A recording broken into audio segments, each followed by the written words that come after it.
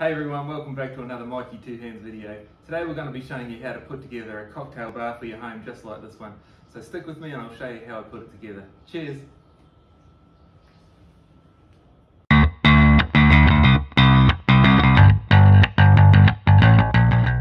Okay, so the first thing you're going to want to do is get onto Facebook Marketplace or similar platform and look for a second-hand cabinet. Try to find one that's more of an antique cabinet made of heavier wood. Don't go for something like an IKEA cabinet that's made of lightweight chipboard, as it won't be sturdy enough or stable enough. So if you can find an antique looking cabinet with two big doors on the front, that'll be great. The specs I'm going for is about 1.1 meters high by about 1 meter wide and about half a metre deep. If you can get a cabinet like that, even one that like this one that I've found, it's got a shelf on the top which I'm going to take off, but the rest of the cabinet looks great, so it's going to be my donor cabinet for this project. So I managed to get that cabinet for just $150, so that was a great deal, and I've already taken the top off it, but as you can see it's left a couple of holes on the top surface, which I'll cover up when I put a bench top over the top of it. So I just need to dress it up now and repair a bit of the woodwork at the back, which was usually facing the wall. So I just have to replace the skirting and also a panel across the top part of it. So I'll just cut those pieces of timber to size and just stain them. I actually used spray paint on this occasion. I just used some brown coloured spray paint, and that was a quick and easy way to match the colour to the rest of it. Now just using some Sally's No More Nails, I just secured those pieces of timber in place and just used a couple of screws from the underside to make them stick. Now while I'm waiting for that glue to dry, I'm just cutting a couple of pieces of aluminium angle, and I'll use these for the edge pieces to cover up the joins in the aluminium sheet. So I got this aluminium sheet from a building supplies company, and it cost $140 for a sheet that's 1.8 meters long by 900 mils high, and that's a fish scale design, and that'll come up really good. But as you can see, it just needs cutting to size, so I'm just going to use some good quality scissors to cut that, and as the aluminium's so thin it cut through pretty easily, but if you've got some tin snips you may find this is easier to use. So just cutting two pieces for the side panels and one piece for the front panel. Just double check that they are the correct size when you sit them on the cabinet. And I just now need to prime those. I'll be using some aluminium priming paint along with some epoxy enamel satin black paint as well to just finish it off. Now when you go to prime your aluminium sheets, just take your time, make sure you do the first coat, just a light coat. If I zoom in here you can see that there's a little speckledy consistency of the paint, as I've just done a light coat as the first coat. Spend about 10 minutes in between coats and then do another coat, flick the panels over and do them spray paint from a couple of different directions just to get a really quality cover, and using backwards and forwards motions on the spray paint, keeping the spray can upright at all times, and that'll save you getting spatters. So once you've got your primer on and let that dry for about an hour, you're ready to do your top coat. So using my satin black paint now and going from side to side, just a light coat once again for the first coat, waiting 10 minutes in between coats just to let the previous coat get nice and sticky, and then do another coat, and this will avoid you getting runs in your paint. So just take your time and make sure you get good quality coverage. Once you've done the tin one way, flick it over to the other side and do the paint again from another angle, and that'll make sure you get into all the little divots and nooks and crannies. Okay, so once again we're going to use Sally's liquid nails, or sometimes it's called No More Nails, and that's just an adhesive that is great for all types of surfaces. So we're just going to put a liberal amount of this onto the timber of the cabinet, and then we're going to press down the aluminium sheet on top of that. Now once you've got good coverage all over, up around the sides, down the middle and on the front panels, just place your aluminium sheet into position carefully, Make sure you've got the pattern the right way around.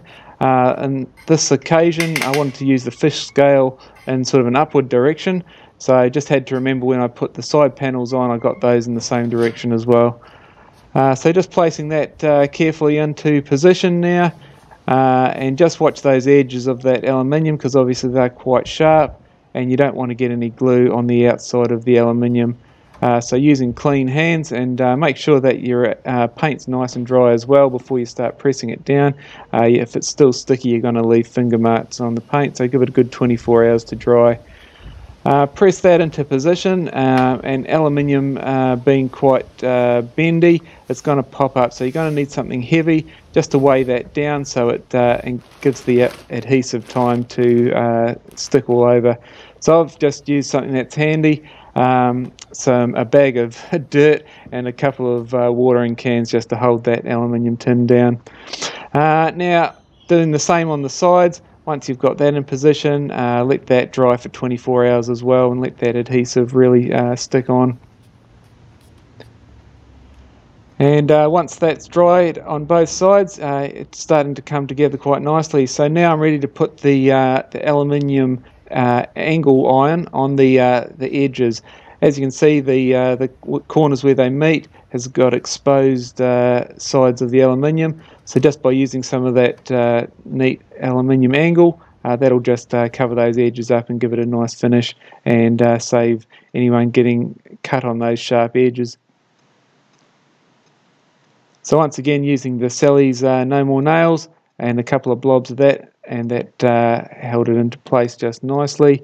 While that was drying, I didn't want them to move, so I've just grabbed a piece of rope and tied it around, and that'll just hold those angles in position while that adhesive dries, and once again give that about 24 hours.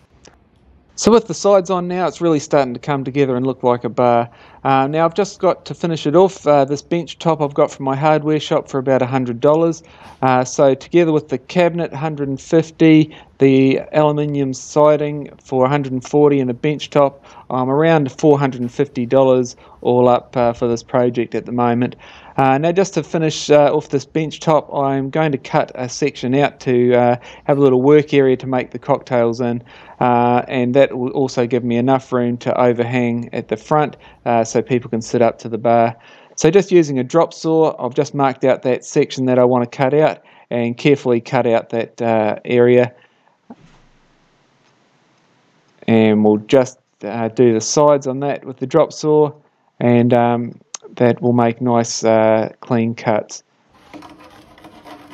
So I'm just going to use the hand saw here just to finish off those cuts and get right into the corners so we don't overcut. And that section can get thrown away, and now the bar area, the bench top, is starting to come together.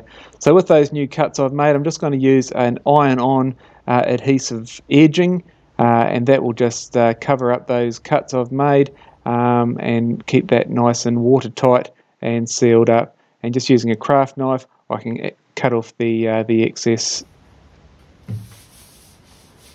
So now we're ready to stick the bar top onto the surface, and once again I'm just going to use some Sally's No More Nails, or liquid nails as it's called, and adhesive that to the top of it, and then just from the underside I'm just going to screw about 6 screws up from underneath into the bench top, and that'll just really secure it into place.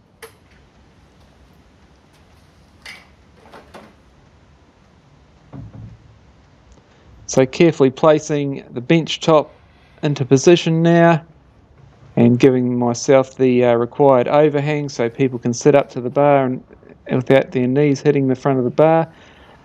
Just have to put that into position carefully.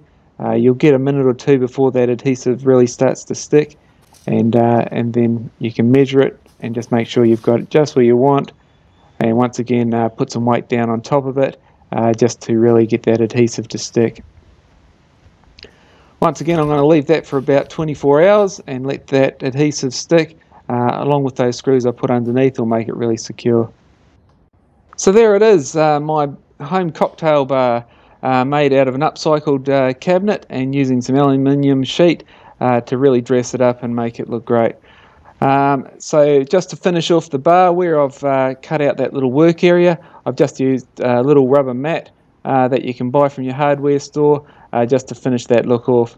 And inside the cabinet, I've just used some fairy lights on a battery just to light up the inside there, make it look a bit better. And on that side, I've just used some leftover aluminium angle to create some wine glass and cocktail glass hanging area. So that's it. Thanks for watching another Mikey Two Hands video.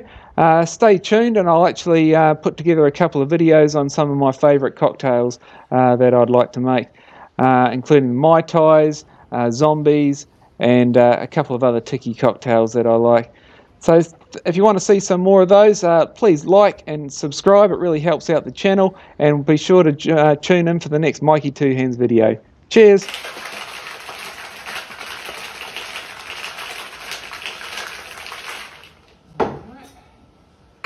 And just over your eyes. You don't need to strain that. Straight over the eyes it goes. And you should get a nice frothy consistency.